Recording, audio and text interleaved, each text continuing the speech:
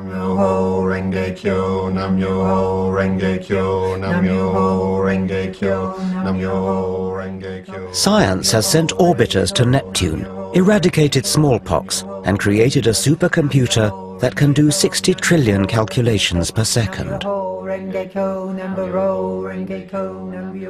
Science frees us from superstition and dogma and enables us to base our knowledge on evidence. Well, most of us. Previously, I've explored how organized faith and primitive religious values blight our lives. You take the women and dress them like whores on the street. I don't dress women, they dress themselves. But you allow it as a norm. The fault line runs deeper even than religion. There are two ways of looking at the world, through faith and superstition, or through the rigors of logic, observation and evidence, through reason.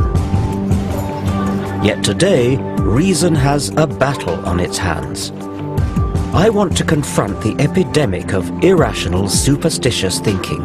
Would you understand somebody on the spirit side with the name Charles? I believe that I give... You really believe it? I believe absolutely. Seriously, 100% that is true, because it's been proven to me against my rationality. It's a multi-million-pound industry that impoverishes our culture. Astrology leans toward the divine and the sacred, words which I know you don't like very much. And throws up New Age gurus who exhort us to run away from reality. The tree-ness is the spiritual quality. Or the rockness. Or the rockness. Yeah. As a scientist, I don't think our indulgence of irrational superstition is harmless. I believe it profoundly undermines civilization. Reason and a respect for evidence are the source of our progress, our safeguard against fundamentalists and those who profit from obscuring the truth. We live in dangerous times when superstition is gaining ground and rational science is under attack. In this program, I want to take on the enemies of reason.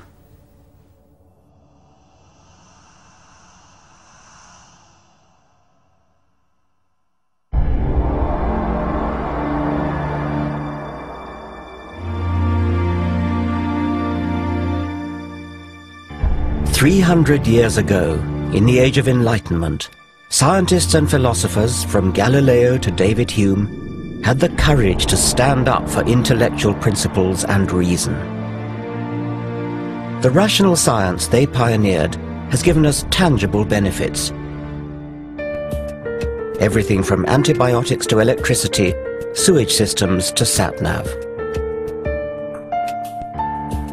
And it's not just material progress. Increased life expectancy, health and leisure provided by modern medicine and industrial technology have given more people more time than ever before to educate themselves, express their creativity, and ponder existence.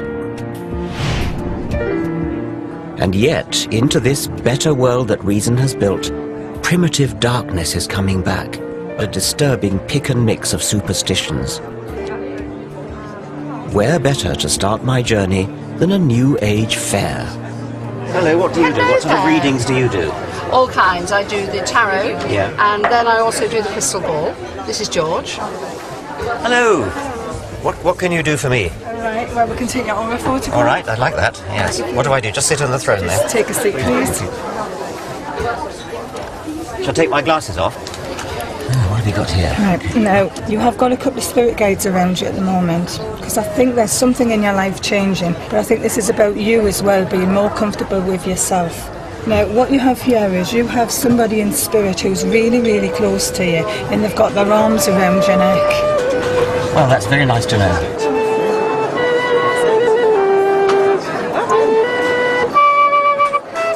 All these people reap the rewards of science and reason, but many here revel in a foggy suspicion of scientific thinking. Okay, so you could teach me how to use my psychic energy. Yes. Is that the idea? Yes. You can rely much better on that than on your head. Irrationality is woven into the fabric of modern life. We unthinkingly indulge unscientific delusion. I'm the rather schizophrenic Gemini. Aquarius. Pisces. Astrology is so pervasive that just about everyone has been indoctrinated with the alleged character of their star sign. They're fiery, a bit unreliable, they love traveling, they're very expansive, they're quite spiritual. Loyal, spend too much money, good leader. They can be a bit moody, swinging one way and the other. They can be very bubbly 1 minute and then a bit down, and you never know what you're going to get with them, my husband says.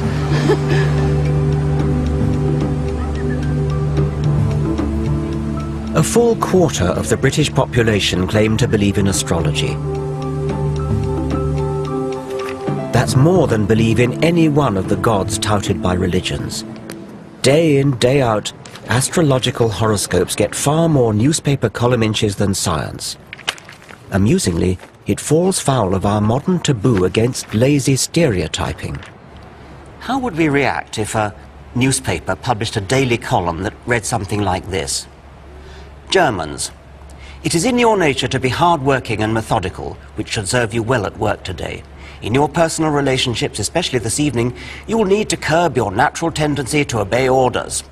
Chinese, inscrutability has many advantages, but it may be your undoing today. British, your stiff upper lip may serve you well in business dealings, but try to relax and let yourself go in your social life. And so on through 12 national stereotypes. Of course, the astrology columns are not as offensive as that, but we should ask ourselves exactly where the difference lies. Both are guilty of facile discrimination, dividing humanity up into exclusive groups based on no evidence.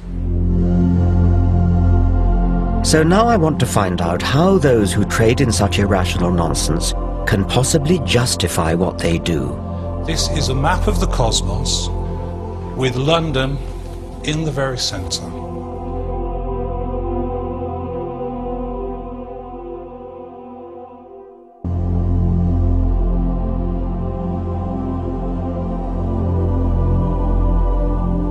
I always thought that by the 21st century, science and reason would have long since cleaned up. And yet every day of the week, we're encouraged to retreat into the fog of the superstitious past. Astrology is a primitive belief system made into elaborate pseudoscience. It arrogantly makes humans the focal point of the universe. The movement of planets is supposed to signify petty developments in our career or love life. It was developed in the 2nd century AD by the philosopher Claudius Ptolemy and has not moved on since, despite the discovery of new planets and despite a shift in the Earth's rotational axis that has thrown Ptolemy's zodiac out by 23 degrees. You could ask a question. You could say, who has stolen my money? It never made sense when it was first invented, and it makes even less sense now. Read it off as though you mean they get it right. Do you think there's an actual physical influence of the planets that somehow beams down and influences people? I think it's very hard to see that. I think if you try to understand astrology as a causal agent, right, I think that's hard to imagine how that would happen. I think you have to look at the planets as signifiers. When you look at the movement of Saturn around the zodiac, it's a very strong signifier of what's going on in individual lives. I don't even understand how they could possibly be signifiers. I mean, how could the rise of Saturn possibly be a signifier for something that's going on physiologically in a person's body? The position of planets in the signs of the zodiac. This is what you keep coming back to ask me. How could it possibly work? Yes. And I've told you, I don't know. It's a deep, dark mystery. What isn't a deep, dark mystery is why the trite vagaries of newspaper horoscopes seem to chime with readers. Psychologists have identified what's known as the Barnum effect, whereby people tend to believe statements are accurate for them personally, when in fact they're general enough to apply to anyone. We could devise a little experiment where we take your forecasts and then give some of them straight, give some of them randomized, sometimes give Virgo, the Pisces forecast, etc., and then ask people how accurate they were. Yes, that would be a perverse thing to do, wouldn't it? It would be, yes, but I mean, wouldn't that be a good test? A test of what? Well, how accurate you are.